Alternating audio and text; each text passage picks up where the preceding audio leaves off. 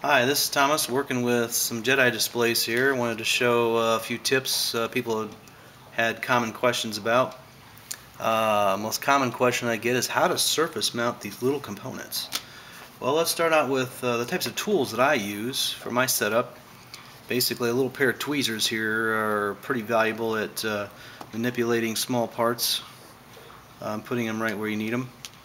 I also have like a little flat screwdriver I use to pry things loose, especially the chips and other components.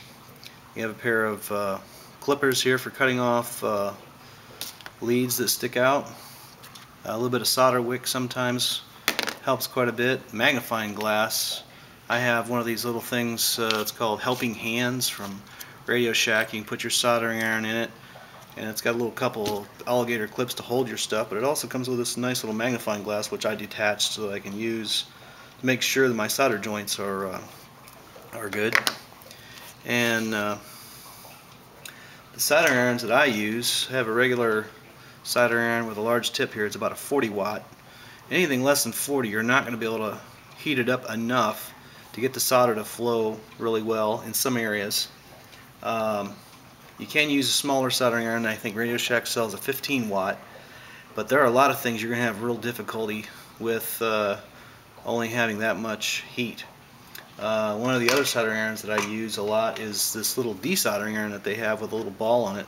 The tip has actually got a little hole in it, and when you put that over the top of a lead sticking out the other side of the board, it makes really good contact for sucking all the solder out if you need to remove some components. And sometimes I'll even use this to help solder components in, especially in some of the areas where you have a lot of grounding. Grounding tends to want to suck all the heat away, and solder doesn't want to flow very well. So sometimes I'll use my little hands to hold the board in place, and I'll put the desoldering soldering iron on one side and the other soldering iron on the other side to get solder to flow well. Especially for taking parts out that just don't seem to want to come out. Your LEDs, putting your LEDs in there, once you solder them in place, make sure you've got them where they're supposed to be. I got a couple of tips on that I'll show here in a little bit here. Because once you solder them in place, they're there. You're going to have to cut them out, and then it's going to be difficult to get the little piece that's stuck between in there soldered out so that you can put a replacement in.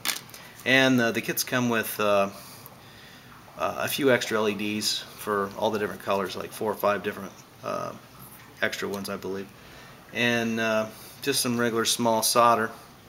Basically, I'm going to show you how to put some of these smaller components on, especially these little capacitors. The yellow ones you've got on the front logics, and the rear logics you have these yellow capacitors, which I think are, what are they? I think they're 220 microfarad. Basically, the board has 2 pads, and it's best to just put a little bit of solder on just one of the pads. So I've got my soldering iron heated up here, and I move my stuff out of the way. You put solder on just one of the 2 pads, and I'll usually go through and do all of them.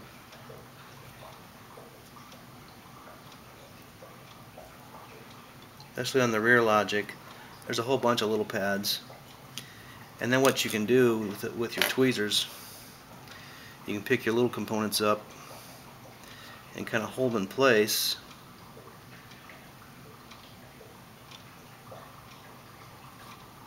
Solder it in place basically, and see there, if you can see a close-up of that. Basically, I've got that one little capacitor on there, but it's only soldered on one side. And now that it's only soldered on one side, I can use my tweezers to hold it in place while I heat the solder up again and get it positioned exactly where I need it to be. Once it's actually right where I want it, then I can solder the other side. It's almost impossible, if you put a drop of solder on both pads, it's almost impossible to get that thing flat and where you want it, because one of the soldered blobs is hard and your little component won't go flat on the board. So this method seems to work better. And let's see, let's do a bigger component here.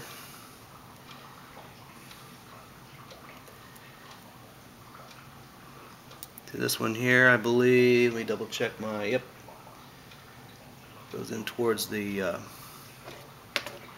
capacitor. This is a B. Yep, same one. Okay, so we got it right oriented properly. I'm not even looking at the paperwork. So basically you heat it up, set your component on there where you want it, let your solder cool, and there you go. All you need to do is put solder on the other side and you're good to go. So basically that part right there is in place and it's nice and flat. And my other little capacitor here now has solder on both sides, so you can see those. Now as far as putting the LEDs in, that's a real pain in the butt. The real trick, you can show on here, the LEDs need to be exactly the same space away from the PC board. And I found a trick that seems to work pretty well. Because normally when you shake it like this, the LEDs will fall up and down and they won't stay exactly where you need them to be. I found these little zip ties, these little clear kind of like white plastic zip ties. They're the smaller ones that Radio Shack sells, and they just seem to be thick enough to be able to slide right down the middle of the LEDs between the board and the display face. And with these screws that I picked up at a hardware store, bolted them in place, you'll notice they don't move. So now if I go through and clip all these leads off and then solder those in place, they're all exactly the same space away. Problem I had before, not having enough anything to space it, when you solder one of the LEDs and then when you pull your soldering iron away, it tends to want to pull the thing with it, and all it does is it sucks the LED up inside the display and then it's not flush anymore. So you end up with all these LEDs that are like uneven, and that looks a mess. And then you got to go through and desolder it, push it back down where it belongs, and if you went through and clipped it off and clipped it too short, well, you're SOL. So this seems to work pretty well. Basically I go out and buy a package of these and then stick one of these under each row. And on the front logics, obviously you only need 5. The rear logics, I'll use however many rows there are going the other direction. And in the center I've got to pull the screws out of the center to get them in there, and then put the screws back in afterwards. I tend to get a little bit of crowning, but not enough to worry about, and that saves a lot of problems right there. When you get everything done, actually going through, I got a pair of clippers here, and now that I've got this one here done, basically to clip these off, I'll go through on the first row and clip it just, not even a 1/16 of an inch off the board, just enough where there's just a little bit sticking out, basically like that. And then the next batch I need to tip my clippers up, because now you want to cut them flush with the first row. So tipping it up will allow you to get the next row and the rows after that the same height, so that they'll all be the same height across the back, like this one here. So when you go to solder it, it's all nice and even. That's a trick, and it takes you a little bit of practice. Takes a little while to do that. I'll usually do up a few of them and then go through and do a lot of clipping at the same time. The other thing you want to do is you want to check your resistance once you get it done before you wire it up. You want to check to make sure your chips are pointed in the right direction. The little notch in the top on the left side is pin 1, and on the boards Scott has a little like an O shape. That's pin 1. You want to make sure you've got your sockets pointed in that direction with the little notch, and when you go to put your chips in, you want to make sure they're also pointed in that direction. If they're not, they will burn out or cause damage. I've had a couple of those happen because I wasn't paying attention, and I've had several people out there also do the same thing. So it's not just me either. It's a common mistake. But if you double check your work before you apply power, you'll probably catch it and save yourself a lot of headache.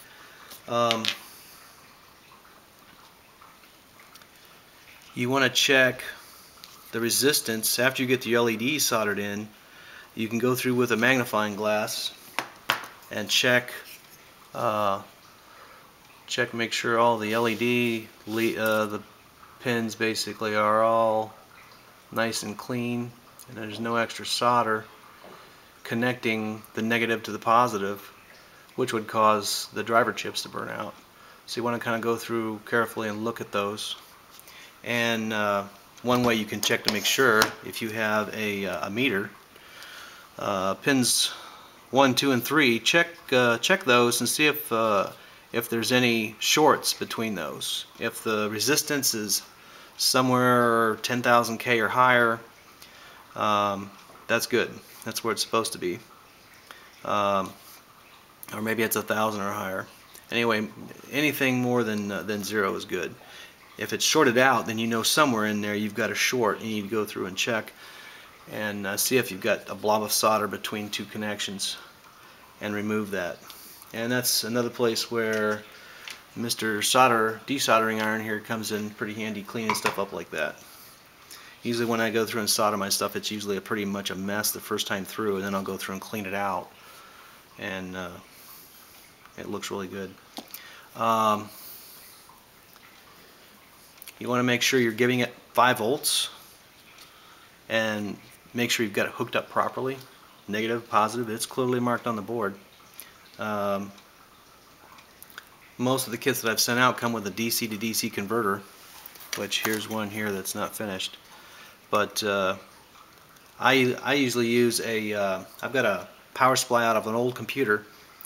You can take one of the black wires, which is ground, and wire it to the one of the green wires, which will turn the power supply on, so that you can just plug it in, turn it on, or power it up, and you're getting 5 volts and 12 volts out of the leads that come out of it. Normally you'd have to have it plugged into a computer for it to do that. If you just short the green to the black wire, it's like the on-off switch.